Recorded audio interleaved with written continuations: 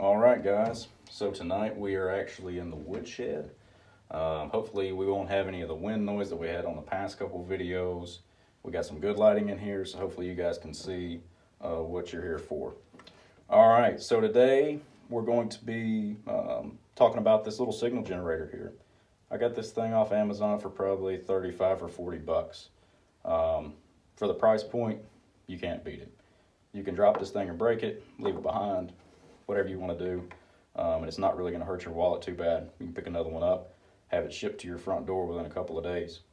So this thing, is not really something that I'm going to use every single day, but whenever I do need it, it's been super helpful. Whether it's testing a VFD, giving it an input reference, whether it be 4 to 20 milliamp or 0 to 10 VDC, or troubleshooting unitary controllers, PLCs, anything such as that.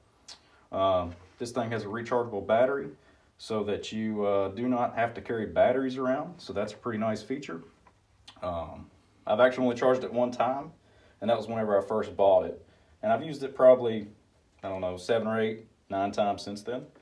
But at any rate, we'll get right into it. So you turn it on, and immediately it's going to display what the output voltage is currently.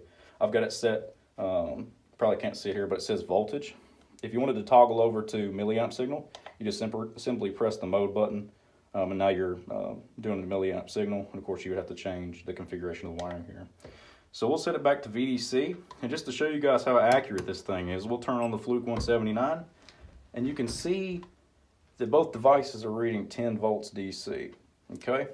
And so we'll turn it down a little bit and see if it tracks along. 8.6 VDC, 8.6 VDC.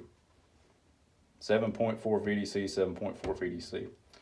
So, we can keep going, but that's basically this little guy in a nutshell.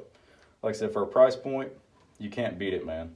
I would definitely pick one of these things up if you do any amount of troubleshooting that requires reference signals. And while you're on Amazon, go ahead and pick up one of these little hard shell cases too. That way, you can really abuse this thing a little bit more. Super helpful tool. Get you one. If you like this video, please like and subscribe, and we will see you on the next one. Thanks.